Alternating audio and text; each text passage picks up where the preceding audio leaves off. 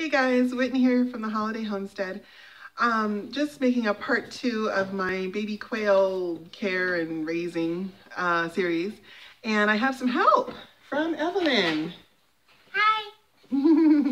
All right, so one thing to remember with baby quail is that they are very small. Their beaks are very, very tiny, and they cannot open their mouths wide enough to get the granules of food. So this is some quail feed that we have. We just go with, I forgot what brand it is, but it's just your basic wild bird feed. Not like a wild bird seed. It's game bird. There we go. Game bird feed. And it comes in crumbles usually. I don't think it really comes in pellets. I've never seen it in pellets. But usually it comes in crumbles about this big. And you can see they're not huge, but they're not small either. And a really small mouth has a hard time getting around this. So what we do, and you'll see it in your quail because they will pick out the little pieces and then leave all of the bigger pieces or scatter them around. And so you'll end up wasting a lot of food if you don't make it the size that they can get. So what I do is I throw it in my food processor.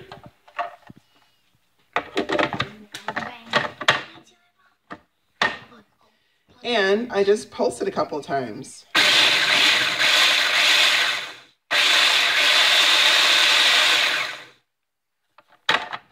And that's it. You don't want it to be, powder. You just want it to be smaller. And so that is just a smaller grain of food. And so there will still be some bigger pieces in there, but it's a lot easier for them to get this because it does have a lot smaller pieces. So, all right. So I'm just going to take that with us and let's see, let's put that here and let's go get some quail. All right, so what we're going to do here is, Evelyn, come on, honey. We're going to get them out of the incubator and put them in a basket. Oh, I gotta put shoes on first. All right. Evelyn, you don't need shoes. It's my closet. So,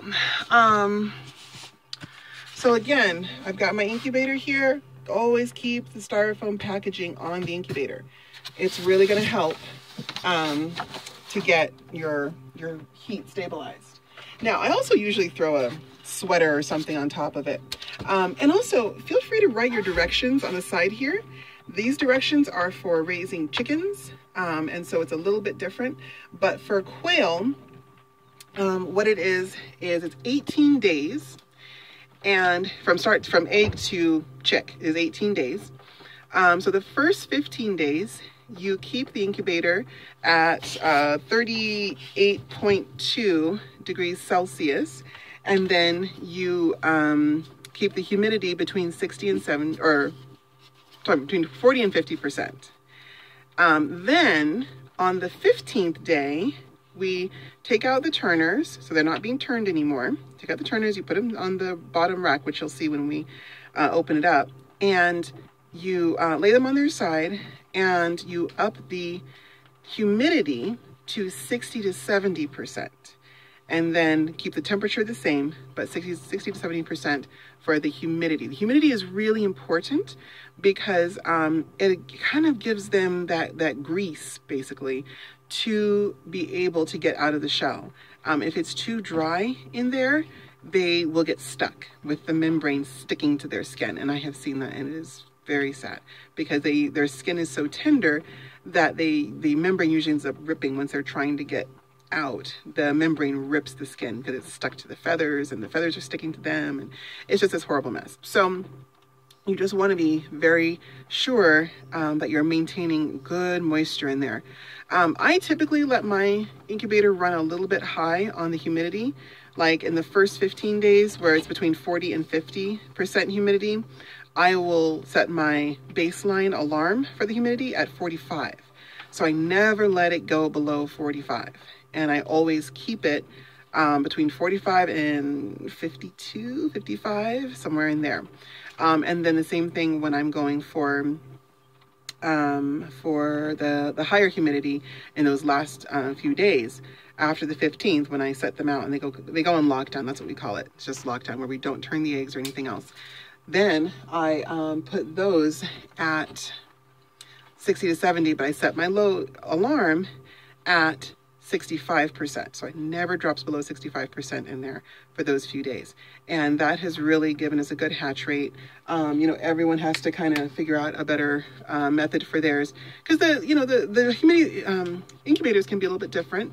Some are automatic where you don't even have to add water to them, that you just put the tube in next to the little barrel, and they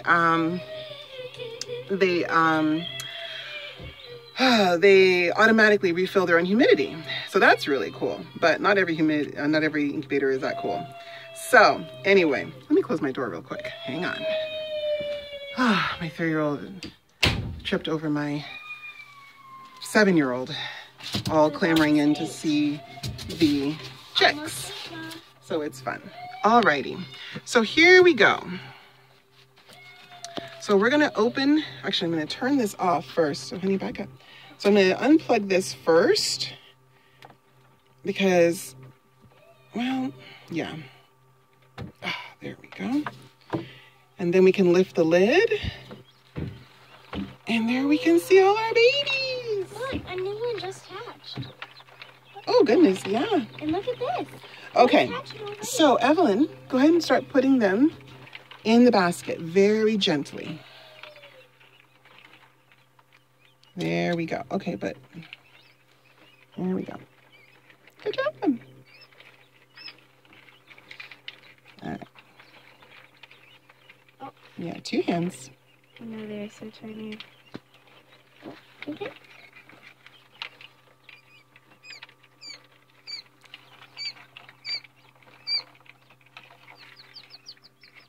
They are so stinking tiny.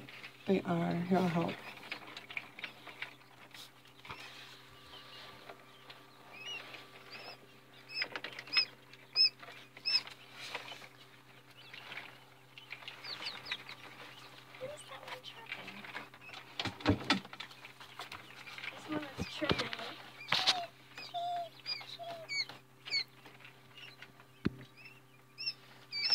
Okay. Oh, there's one laying down right here. What is that? One who keeps tripping every single second. Probably one that's hatching.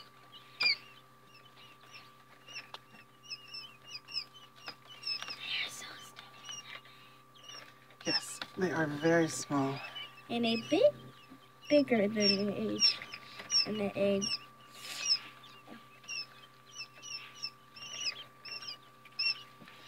Okay, so these guys hatched yesterday, and they were, there we go.